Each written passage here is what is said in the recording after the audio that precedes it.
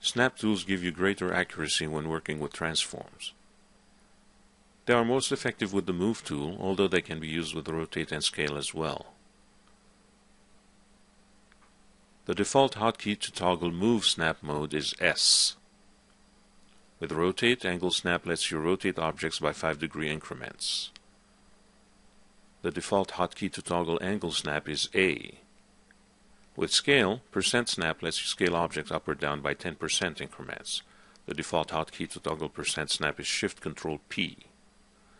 The default incremental values for rotation and scale of 5 degrees and 10% respectively can be changed by right-clicking the rotation or scale snap buttons. Used in conjunction with the Move tool, snap possibilities are much wider in scope. The Move Snap tool is actually a flyout. You will learn about its various options in a moment. For now, leave the default 3D snap mode active. When planning to use snap tools, it is usually more efficient to call up the Snaps toolbar. This can be done with a right-click on an empty area of the main toolbar. Using the Snaps toolbar, you can then choose which points in space you would like to snap onto. In grid mode, you can only snap to intersecting lines on the construction grid. The texture map in this example has been set to match the existing construction grid. Perhaps more importantly, you can snap onto geometry points such as objects' pivot points, vertex points, midpoints, edges, faces, and so on. Arguably one of the most valuable snap options is vertex, which lets you snap onto any intersecting point between two or more edges. The default 3D snap mode is best used in a 3D view, such as perspective or camera. In this mode, you can relocate an object in all three directions, X, Y, and Z, so that a point on the source object snaps onto a point on the target object.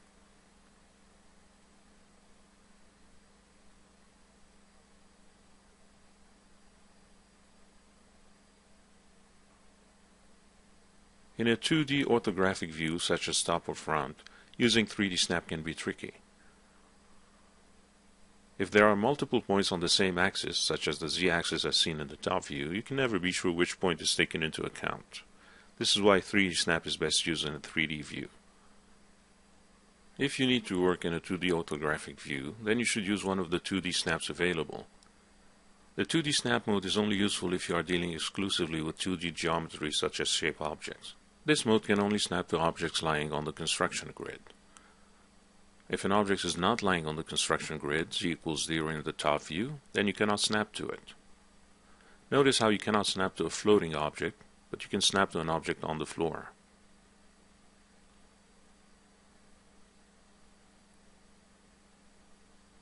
This makes 2D snap difficult to work with when using objects in various 3D locations. On the other hand, the 2.5D snap mode is very useful when you need to relocate an object on one plane without affecting the third dimension.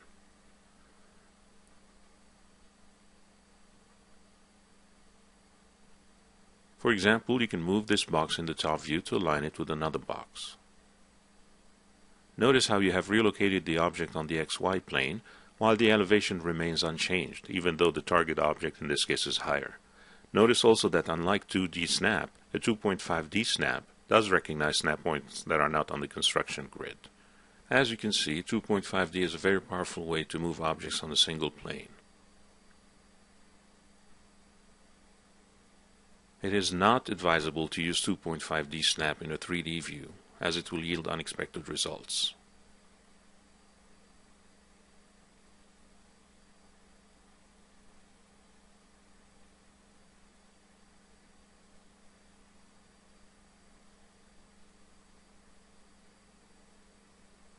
Finally, take a look at the Use Axis Constraints option. This is best used in 3D snap mode with the Transform gizmo disabled.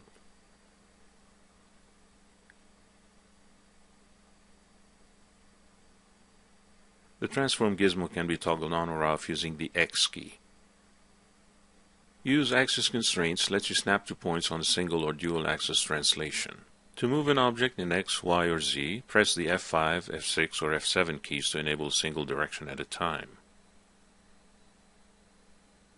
Using 3D Snap in vertex mode, notice how you can align a vertex to another while the object travels in one direction only.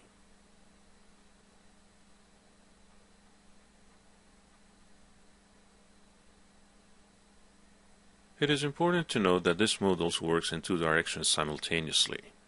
This in effect replaces the 2.5D mode you learned about earlier.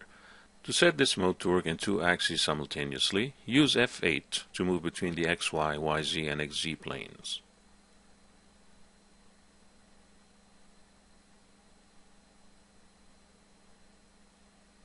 At any time, disable Use Axis Constraints to return to full 3D snap mode.